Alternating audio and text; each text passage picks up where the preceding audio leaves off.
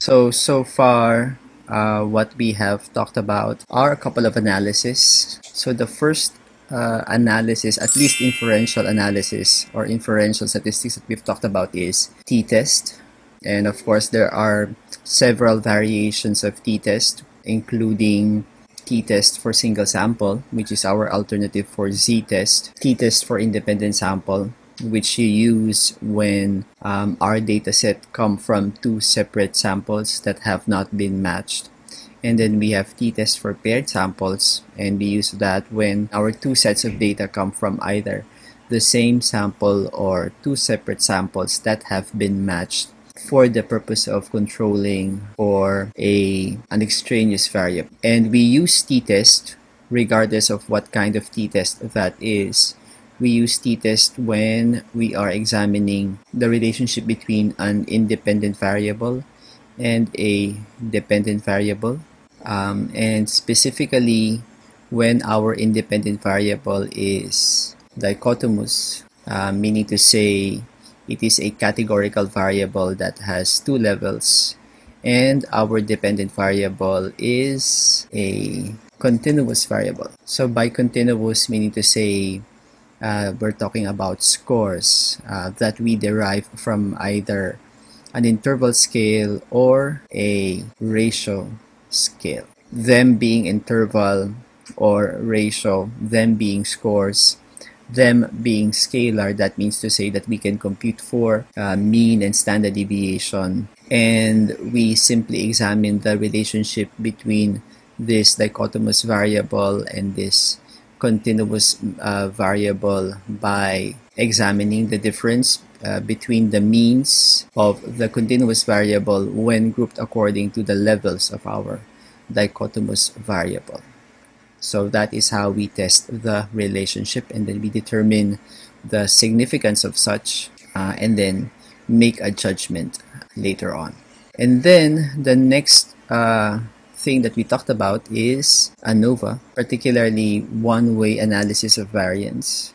And one-way ANOVA is used under these circumstances: when you have one independent variable, you have one dependent variable, and you want to examine their relationship. The independent variable is categorical.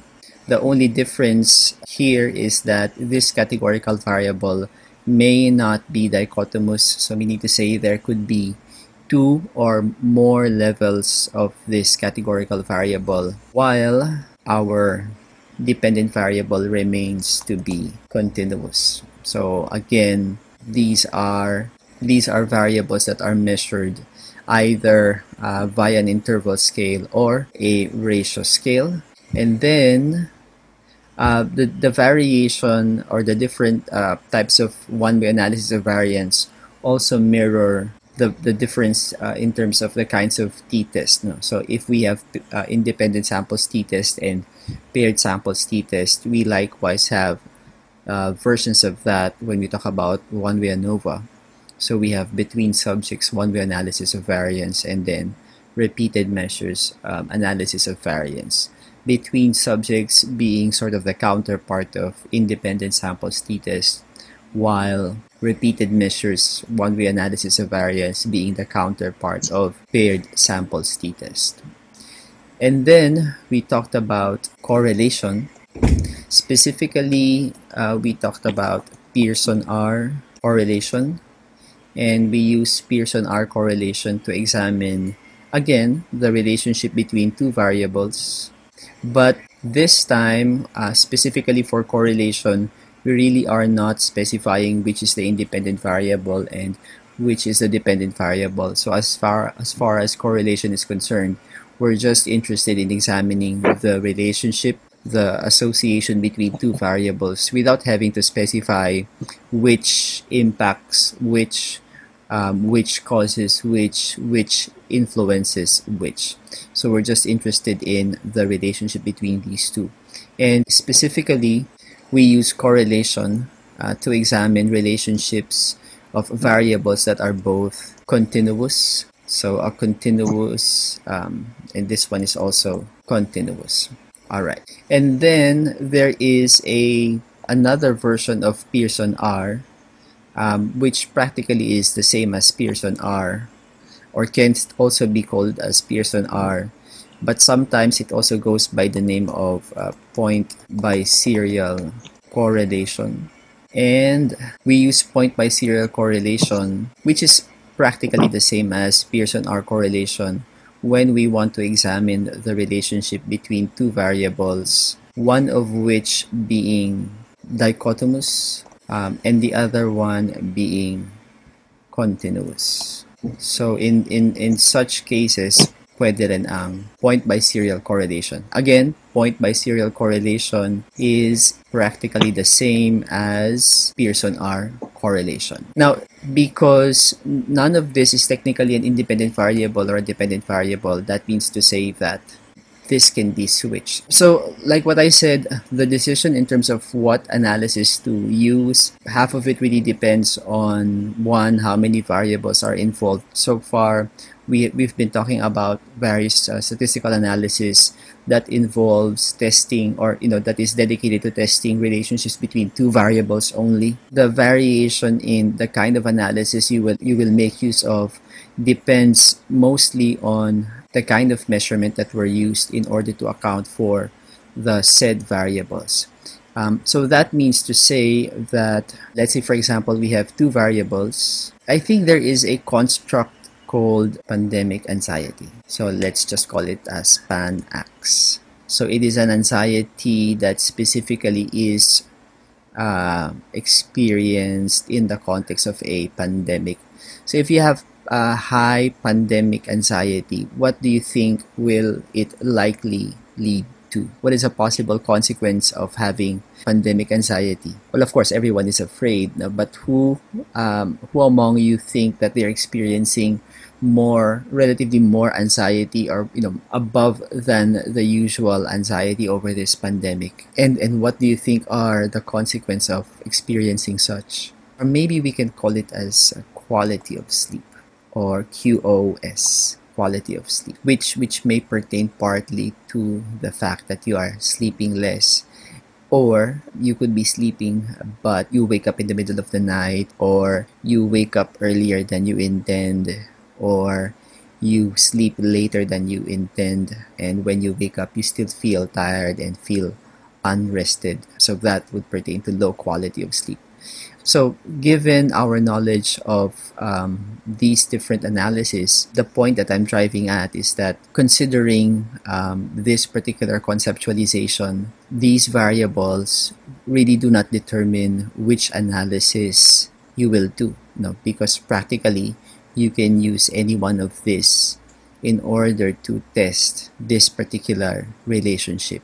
It all depends on how pandemic anxiety and quality of sleep was measured. So, for example, if pandemic anxiety was, let's say, for example, measured as a categorical variable, so you simply identified people who have pandemic anxiety and people who do not have pandemic anxiety, and quality of sleep was measured using a scale, thus resulting to some kind of a score. And of course, these individuals who experience pandemic anxiety and those who are not are different samples. Then what you will use is t-test for independent sample.